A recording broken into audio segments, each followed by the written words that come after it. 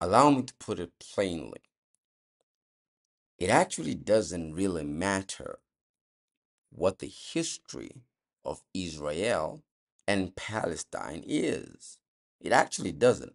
I want you to learn to understand that now is now and reality is reality.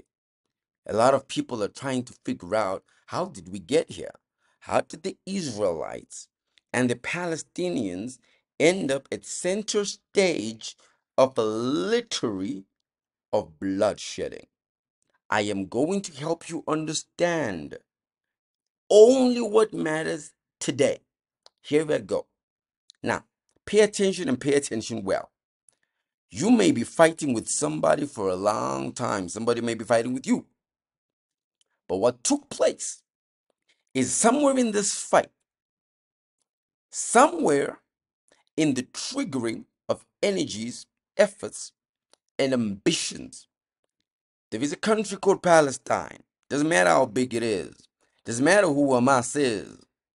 But this country believed it could now start a fight with a bigger boy. This is a lesson to everybody.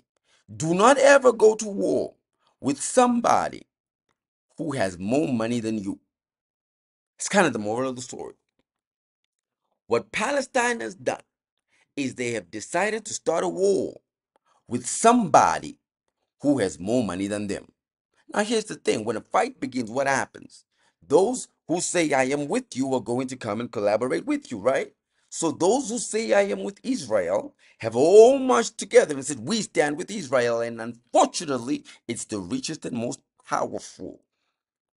Now, there is also those who have come and said, we stand with Palestine, which is all the guys who feel bullied by the big boys. It doesn't matter. What is going to take place over the next couple of days and weeks is going to be remembered for years. I'm talking about decades. In fact, there is going to be history lessons, military lessons on how you do not start a fight with somebody who has more money than you. Palestine is going to be littered with a litany of blood. They are going to get their asses whooped. I'm talking about getting fucked up. I'm talking about Palestinians are going to get fucked up for real. What they did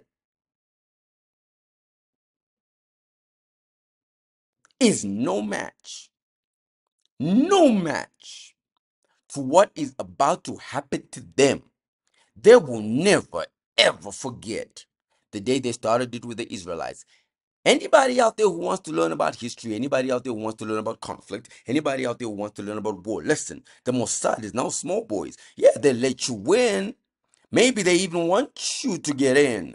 But when you make the foolish mistake of going into war, my God, with the granddada of the big boys, you are going to get your ass whooped. So Palestine, hear me and hear me good.